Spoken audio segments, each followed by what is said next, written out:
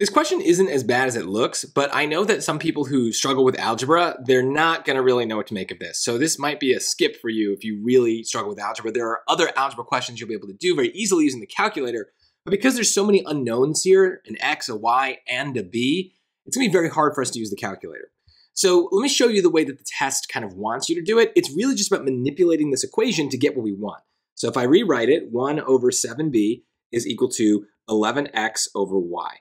And they want us to express x in terms of b and y. That just means we got to rearrange. So we want to get x alone.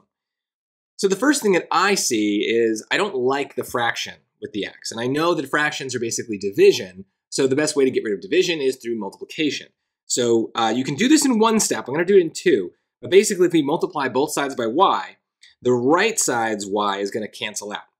And that will just leave us with an 11x on this side. And then on the left side, it's just multiplying fractions. So this isn't so bad. The y just multiplies by the 1. If we wanted to put it over 1 for kind of like the symmetry of fraction multiplication, we can.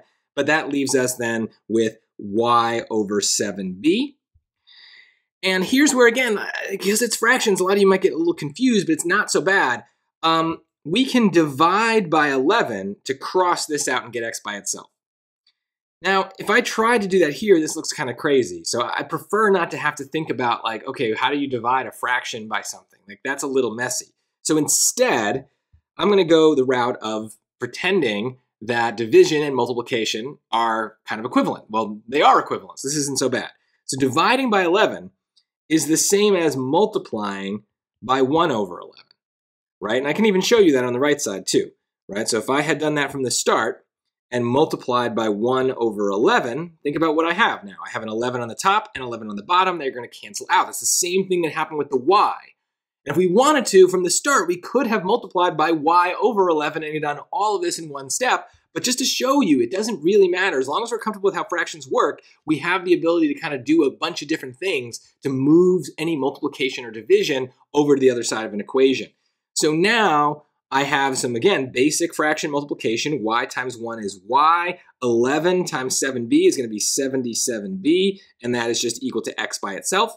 And that is what choice C says, so that is what the answer is. So I get why that's a little confusing.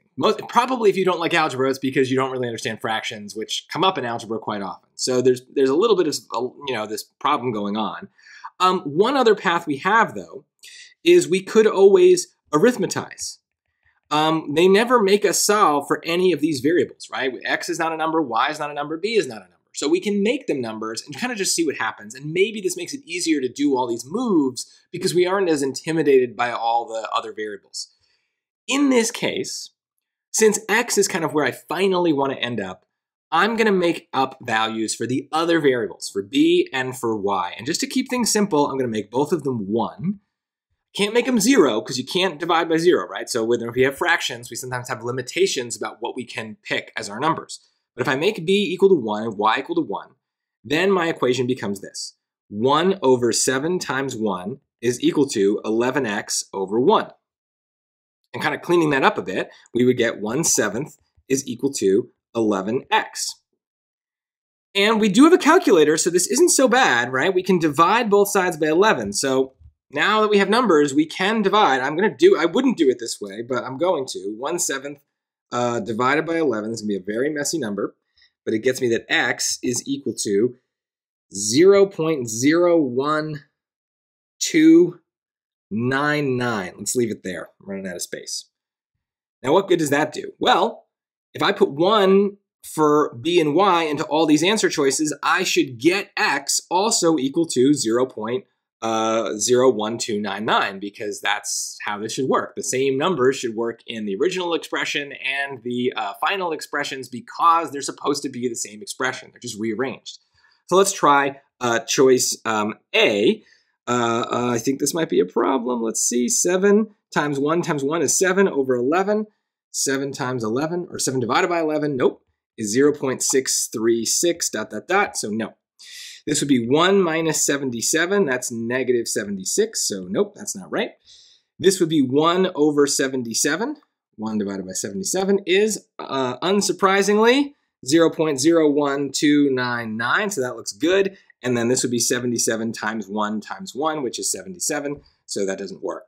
So maybe this is a little bit more confusing for some of us. But if you really hate algebra, the benefit of arithmetize is it lets us turn that algebra into arithmetic, and maybe some of the moves that we need to make are actually much easier because we don't have to carry around both numbers and letters. We're only moving numbers, and the calculator might be able to help us with some of those moves. So it is a valid way to get this. It's a little bit more time consuming, but this is a question that you really want to be able to get. It's still middle difficulty. It's not really something we'd want to be skipping with. So try to practice, arithmetize on these questions where they ask you to do something in terms of something else. It usually means we can substitute and see how this thing works with numbers instead of letters.